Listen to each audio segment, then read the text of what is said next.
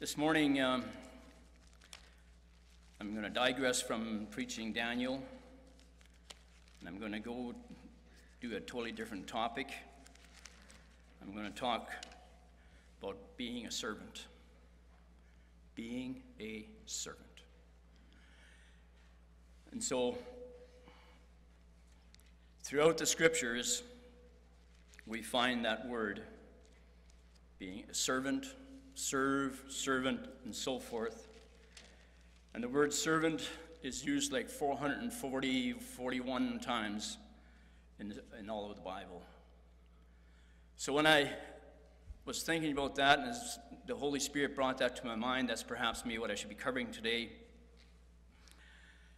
I find that as I look at that, and the more I studied it this last week, I would have to admit myself even, I fall short. And I think we will all find ourselves falling short in serving as the Lord would want us to serve. But as you know well, the message that Brother Reuben had here last Sunday about the last times, the end times, Corny praying this morning, the world is getting darker. How important isn't it going to be in the last days, first of all, to be a servant, not of fellow man, but of God. A servant of God. In John chapter 12, verse 26, we'll just take one verse for now.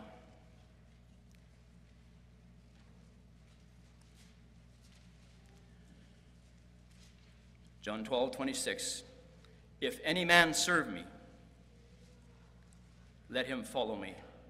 Where I am, there shall also my servant be. If any man serve me, him will my Father honor. Isn't that a blessing, just that? If we serve God, the Father will not forget about that. He will honor him. So the description of a servant may carry with it different meanings.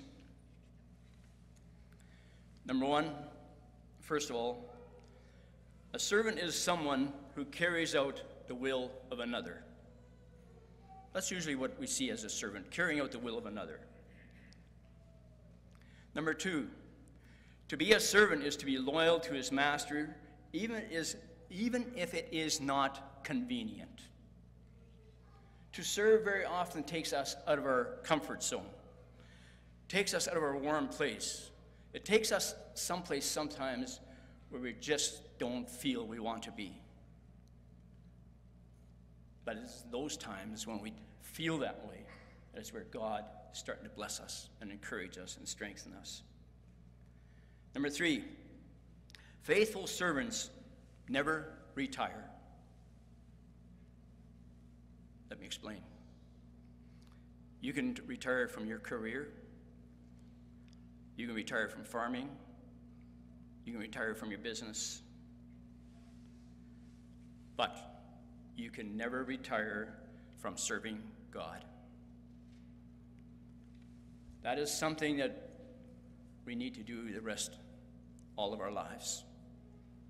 Serving God. And it may be in the smallest of capacities. I just read the newsletter from Voice of Martyrs this week. And in it was a man mentioned. I'm not going to go into a lot of detail of the story. It's too long for that this morning. His name was Bonzin, if I'm even pronouncing that right, because he was in the land of Laos, or country of Laos. This man is 101 years old. And he said this: if I could, I would still like to go to Bible school at 101 years old. My heart has just wanted to serve the Lord since I was 20 years old. Now I am tired physically. Note, I am tired physically, he says, but my heart is not tired of the work of the Lord, or the Lord's work, he says.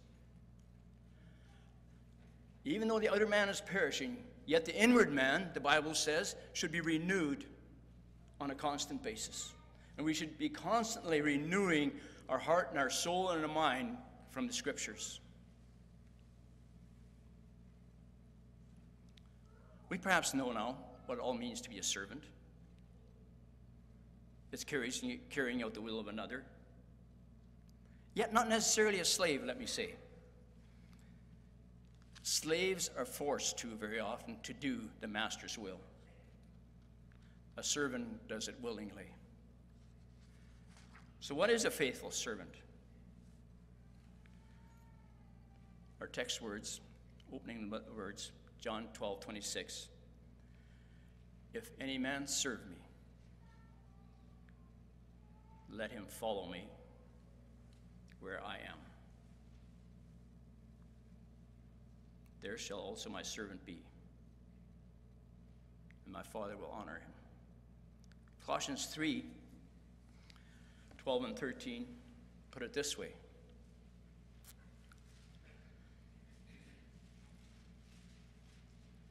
Put on therefore, Colossians 3:12 and 13. Put on therefore, as the elect of God, holy and beloved, bowels of mercies, kindness, humbleness of mind, meekness, long-suffering, forbearing one another, and forgiving one another. If any man have a quarrel against any, even as Christ forgave you, so also do ye. That to me sounds like, when Paul tells to the Colossians, like almost like a perfect servant. As I said earlier, we will fall short. We do fall short. But the greatest servant through all scriptures is one we have all learned about. We have been taught that from our youth, perhaps, at home by our parents, perhaps in Sunday schools, youth groups, from the pastoral, and so forth. The greatest servant is who? It's Jesus Christ. Isaiah 53 describes him as a suffering servant. Jesus was in the perfect will of the Father. Philippians 2:7 and 8, backing up just a chapter or two. Philippians 2:7 and 8. But made himself of no reputation, and took upon him the form of a servant, and was made in the likeness of men, and being found in the fashion as a man, what did he do?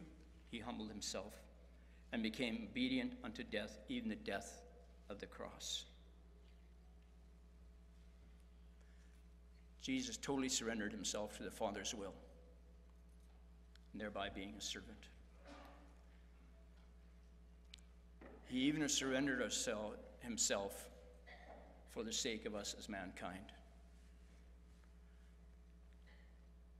that he would wash away our sins on the cross of Calvary, and dying a death that we deserved. That's the kind of servant that Jesus Christ was. But throughout Scripture, we also find many people who were called servants, many of God's chosen people. We have Moses called the servant of the Lord in Deuteronomy 34:5. And we have many others, and for the sake of time this morning, I'm not going to go out to get all the scriptures, but we have Joshua, Samson, David, Solomon, Joseph, Paul, and all the disciples of Jesus were servants to the Lord. And many others as well that were servants to the Lord. In Matthew 20:25 through 27, and Jesus called them unto him and said, Ye know that princes and Gentiles exercise dominion over them, and they that are great exercise authority upon them. But it shall not be so among you, but whosoever will be great among you, let him be your minister, and whosoever will be chief among you, let him be your servant. Again, we have this word servant. If we want to be great, we want to be leaders, chiefs, be a servant. But is that our culture today? We live in a culture in which most people are seeking their own interests.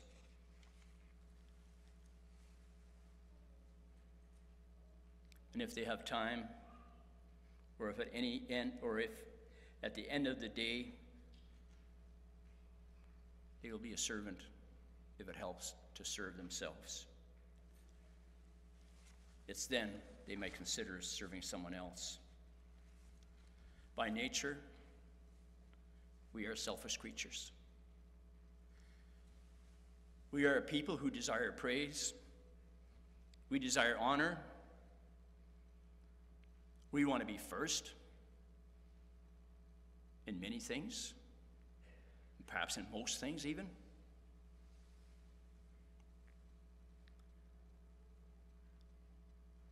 And we enjoy being served.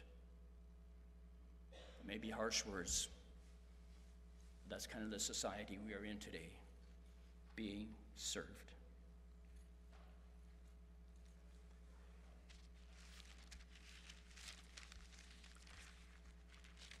Go to the book of Matthew, chapter 10.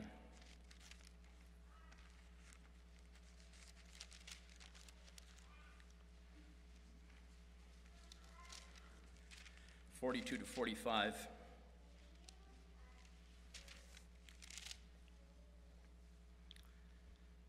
But Jesus called them to him and saith unto them, Ye know that they which are accounted to rule over the Gentiles exercise lordship over them, and their great ones exercise authority upon them.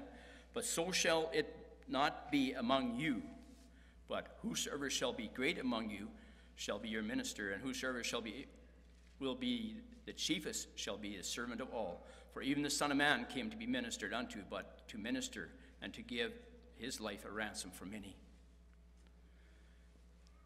Let's give that a second thought. This passage gives us the principle and the thought that we see so many places in Scripture. We are to be servants. As we mentioned earlier, Jesus gave himself to be a ransom for most of us, for all of us. Not just most, all. Let's go to Romans chapter 6.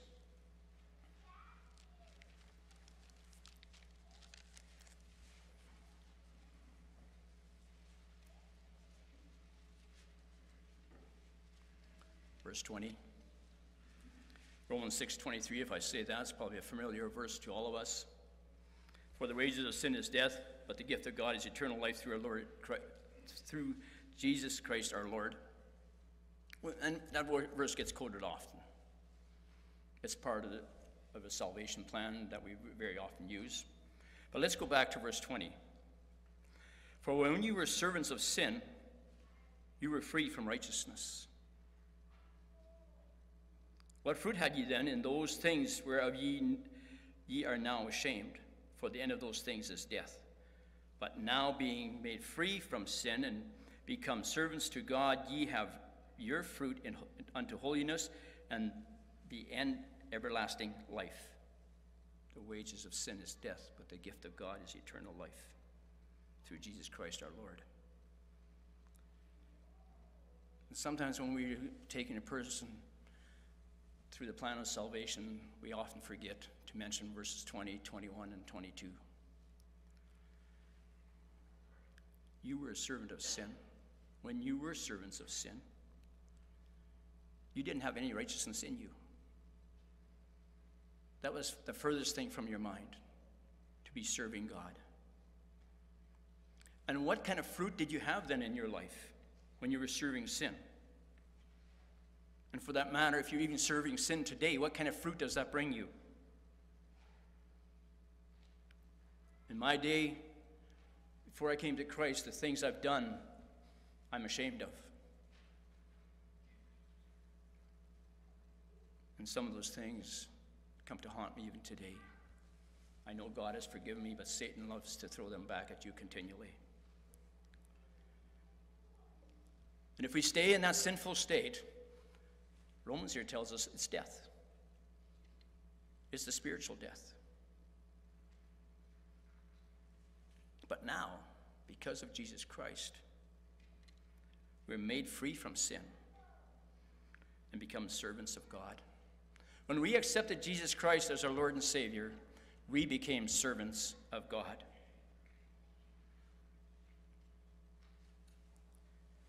And we have fruit now unto holiness. We bear fruit that will guide and direct us in our lives. We bear fruit unto others as well. And others will see the fruit that's in us. And I'm sure you've all seen it, and it's been said to you as well. What has happened to that man or that woman? Look how he's changed. How his tongue has changed. How his ways of thinking have changed. There is fruit unto holiness. We continue walking in sin, it is death again, as 23 says.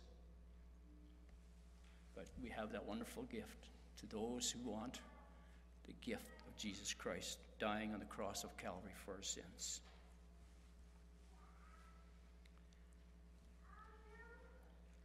So then this morning we might be asking, how do I follow Christ? How am I a servant, and how can I be a servant? I would have to say this morning, I think there's an attitude that has to be developed to be a servant. This is perhaps the biggest barrier for all of us as mankind. As I said earlier, we're naturally selfish.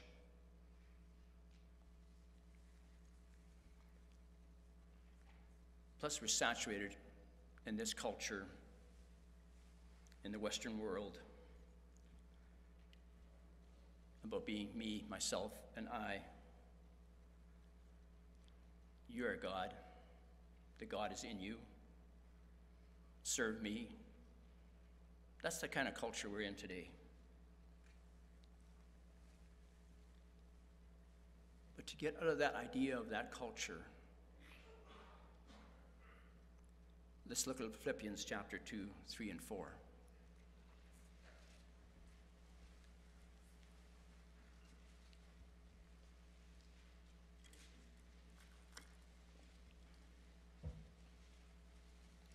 Philippians 2, 3, and 4. Let nothing be done through selfish ambition or conceit, but in lowliness of mind, let each esteem others better than himself. Let each of you look out not only for his own interests, but also for the interest of others. That's kind of a bitter pill for some of us, isn't it? To always be on the lookout for others, esteeming others better.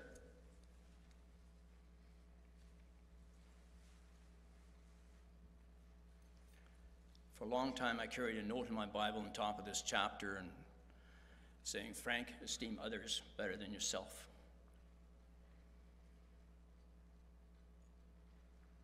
How about if you had post that on your mirror in your bathroom? Every morning you'd get up and you look in the mirror. Today, Frank, you esteem others better than yourself. Add your own name into it. What might that look like at the end of the day for you? Because that is exactly what Jesus did, really. He esteemed others better than himself, with the verses that we read already in Philippians 2, 7, and 8. He took the form of a servant. When he humbled himself, he became obedient to the point of death. See, the underlying motivation, really, of being a servant is love. That's why Jesus was willing to give up his position of honor and glory in heaven. And he came to this earth. Well, you would say as a humble babe. Yes, you're totally right. But he came as a servant. Because of Jesus' great love for us, he was willing to die for us, to be a ransom for us.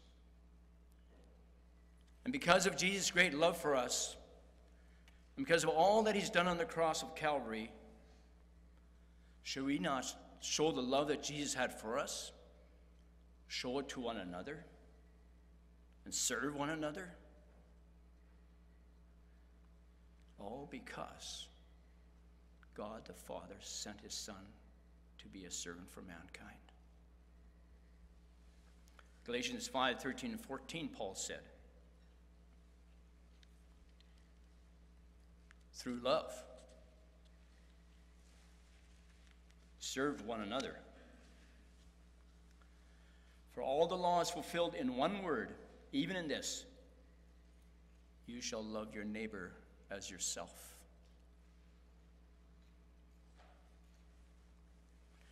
If we truly love Jesus and truly love our brothers and sisters, then being a servant is much, much easier. In fact, we will want to serve. And even if our neighbor is one that's perhaps ungodly, we still will want to serve.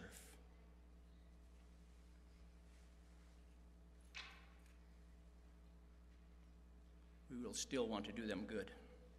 We still will want to show them the love of Christ. And may even be just with a cup of cold water. But we will still want to do it for them.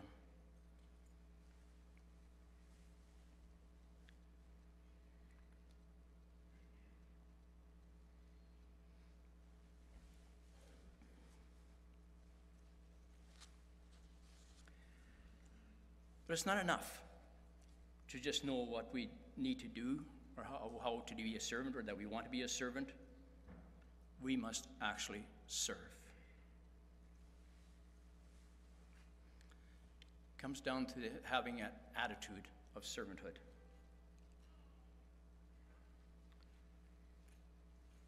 We may even know what we need to do, but for selfish reasons, we sometimes don't. It is so easy, so often, to just make up an excuse. And it can be the most flimsy excuses there, just simply saying it doesn't suit me today, I don't feel like it today, I just don't care to today. I don't have to talk about you guys, or any one of you here in the sanctuary or listening. I know how easy it is to make excuses. And then afterwards, how many times have we felt badly? We felt just terribly inside, knowing we could have and should have served in some way, but we procrastinated. We said, I'll do it tomorrow. I'll do it another day. It's too much work today. And then we got busy with our own activities again, and therefore missed the whole opportunity of serving.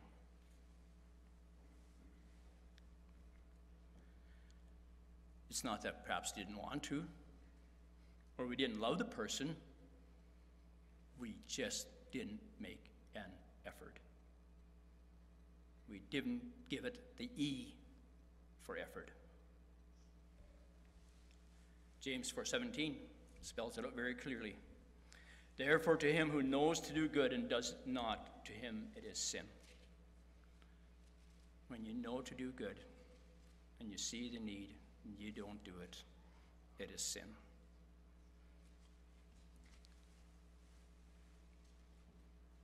We need to constantly remind ourselves that this life is not about us. It's not about our own pleasures. It's not about our own work and our work. It's not about school or education.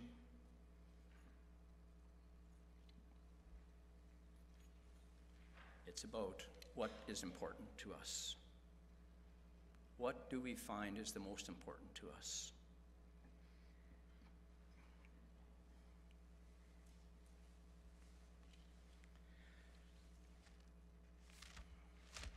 In Mark chapter 12,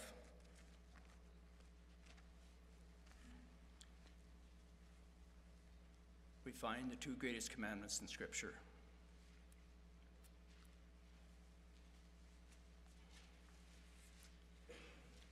Jesus talking to his disciples in verse 29, Mark 12:29. Jesus answered him, "The first of all the commandments is, Hear, O Israel, the Lord our God is one." And then he says, "Thou shalt love the Lord thy God with all thy heart, with all thy soul, with all thy mind, with all thy strength. This is the first commandment." So what does the first commandment even mean? It means a surrendered life to Christ, a servant-filled life, a servant-filled heart to Christ. The second is namely this, "Thou shalt love thy neighbor as thyself. There is none other commandment greater than these." These are two of the greatest commandments that we have in Scripture. And how well are we doing with them?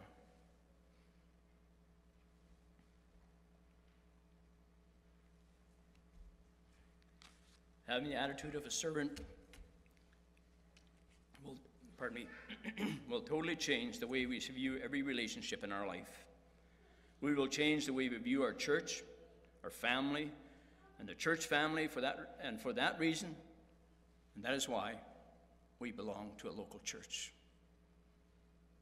We belong to a church because we believe and we love our God. Instead of focusing on what we get out of relationships or what we get out of worship service, we need to focus on what we're putting into it. We need to focus on helping others. We need to focus on giving God all the honor and all the praise he is due. And we need to focus on exhorting or encouraging our brothers and our sisters, coming alongside them, blessing them, encouraging them, and strengthening them.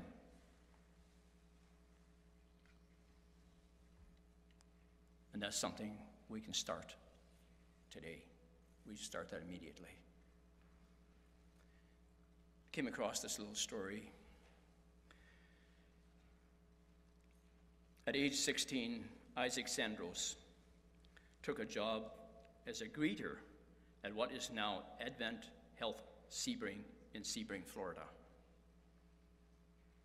This young man, a greeter at a health center. One day, as he was at the doors, greeting and so forth, he noticed a blind man waiting near the entrance. Along came the CEO of the hospital, Lenore. This Lenore, he approached the blind man and began to make conversation with him, keeping the man company while he waited for his ride to arrive. And when it was time for the blind man to go and his ride had arrived, this blind man asked Lenore, the CEO, what his role was at the hospital. What do you suppose Lenore replied? I am the CEO. I am Chief Executive Officer of this hospital. I control all things around here. No, he simply said, I'm simply an employee. I just work here. This young Isaac is 16 years old, was struck by the humility of his boss, his CEO, of his boss's response. And the memory of that day stayed with him long after. Who are you? When people ask you, who are you? What is your position? What do you do?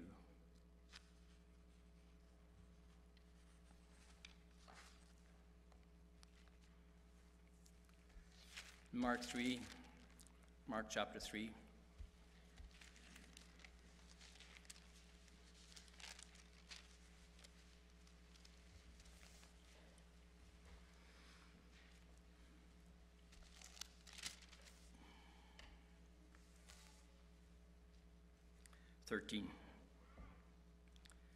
Jesus went up to a mountain,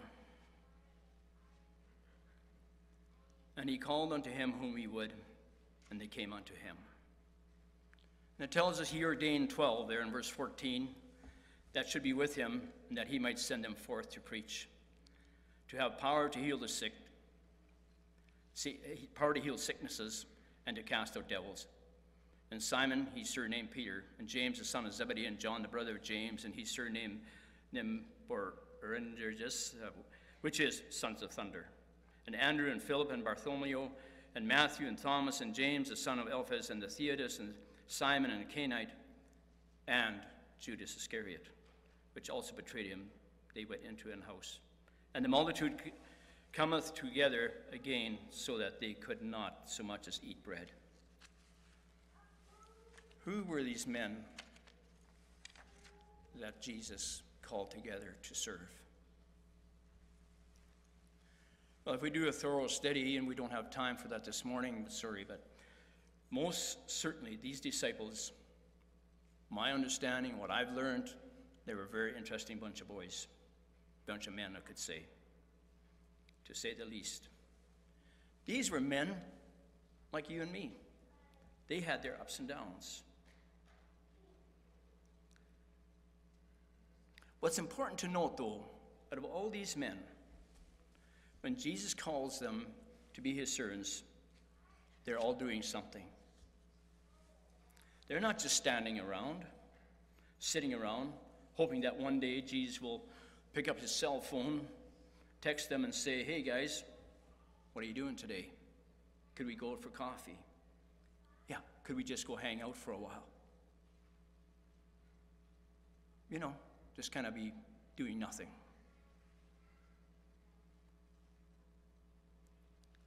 When Jesus called these men, there was none of that. In fact, there's no cell phones in Texas in that day. But Jesus called these men. What did they do? They left what they were doing. Some of them were fishermen.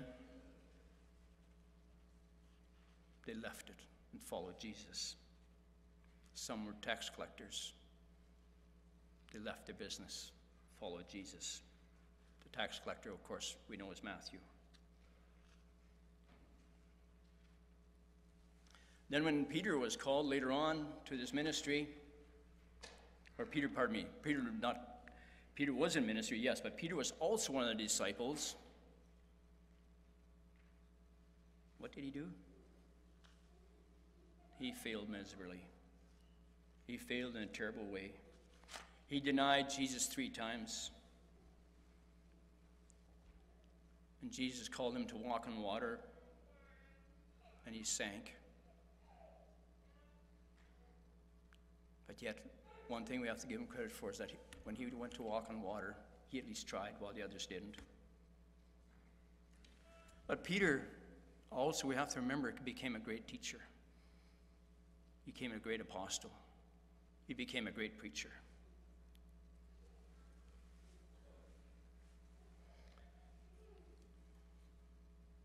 A faithful Christian servant, first of all, loves his Heavenly Father. He strives to follow Jesus. But that means then that he makes choices of what to do in his life. He chooses what Jesus would choose. He goes where Jesus would go.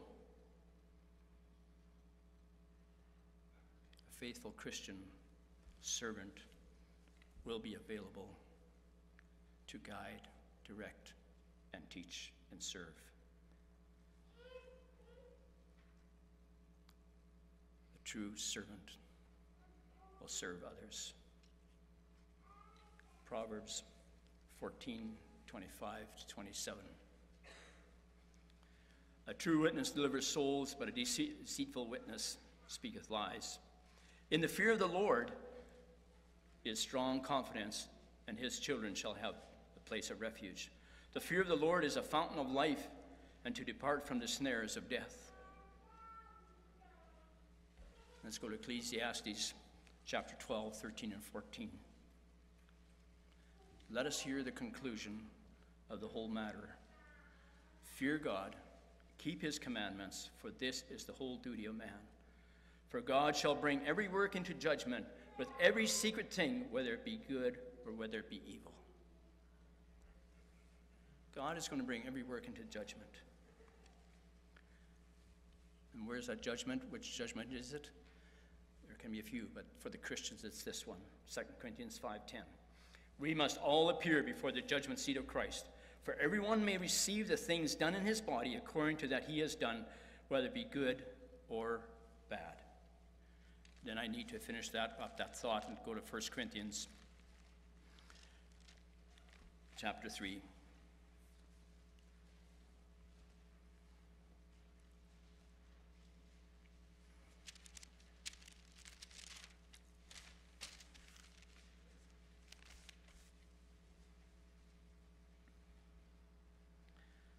First Corinthians chapter 3, verse 11. For other foundation can no man lay than that is laid, which is Christ, Jesus Christ. Now if any man build upon this foundation gold, silver, precious stone, wood, hay, stubble, every man's work shall be made manifest, for the day shall declare it, because it shall be revealed by fire, and the fire shall try every man's work of what sort it is. If any man's work abide, which he hath built thereon, shall receive a reward. If any man's work shall be burnt, he shall suffer loss, but he himself shall be saved, as yet so as by fire. That is the judgment seat of Christ. Our works will be tried on the day of a rapture or after a rapture to see what our work's about. But then we also will see in Matthew chapter 25 who has been God's servants and who hasn't been God's servants. When you look at Matthew chapter 25, we have a number of parables in that chapter, or two of them. Verses 1 to 13, we have the parable of the 10 virgins. Then verses 14 to 30, we have the parable of the talents. And then in verses 31 to 46 is what I'm driving at. We have the separating of the nations as separating of sheep and goats. And if you read that through carefully, you will notice the ones that are being rewarded for the various things that they have done.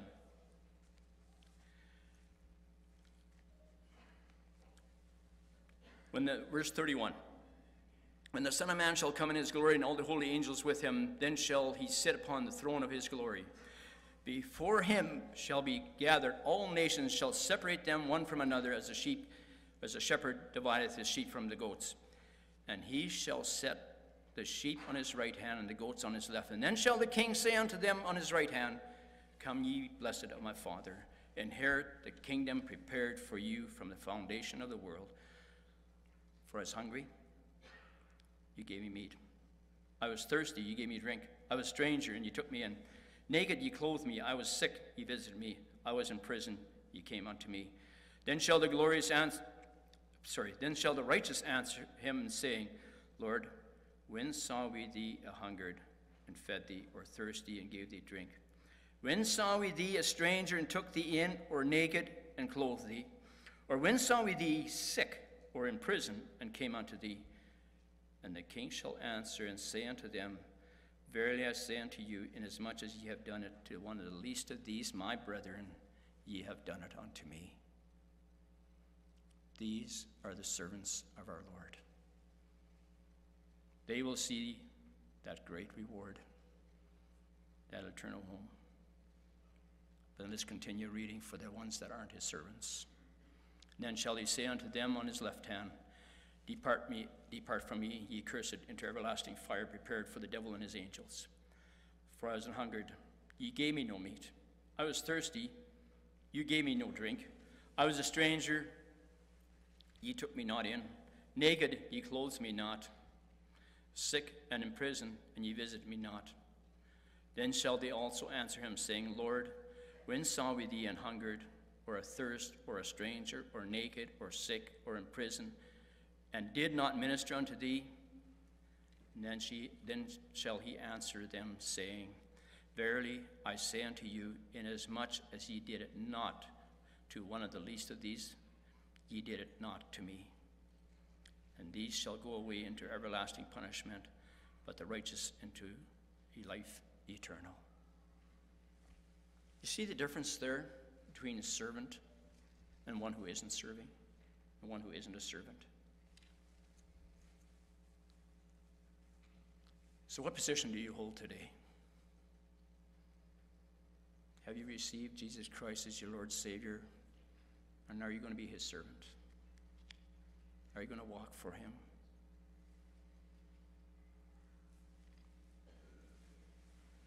Or are you still on the side?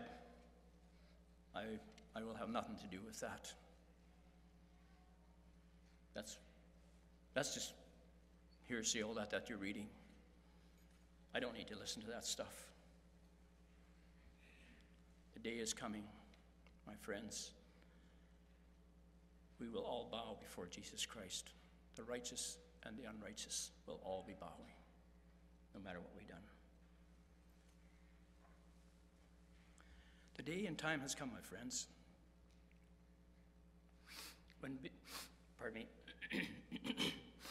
when being a servant, don't think less of yourself, but think of yourself less. When being a servant, don't think less of yourself, but think of yourself less.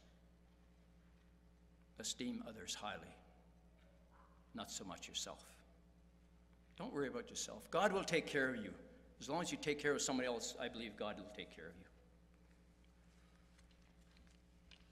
What are you thinking of yourself? Father God, we want to thank you, Lord God, for the admonishment this morning. Thank you, Father, how you have spoken. Thank you, Father, that you are Lord and that you're God of all this creation, that you did so much for us on the cross of Calvary, that you became a servant for all mankind. And we thank you for that, Father. We thank you, Father, for the church. We thank you, Father, for Dennis and Barb this morning, again, taking up the leadership as care couple. And Father, I pray, God, that you would just empower them and strengthen them again. I pray, God, too, that for John Peter's family, I pray, God, that you undertake for that whole family when they're grieving the loss of a husband, father, and grandfather. I pray, God, that you would just bring comfort to that family, bring them peace as only you can bring peace. And Father, if there's those two who are lost in that family, they would realize the brevity of life and that there's an eternity waiting for each and every one. I pray for our church family this morning. I know we have church family that is great servants.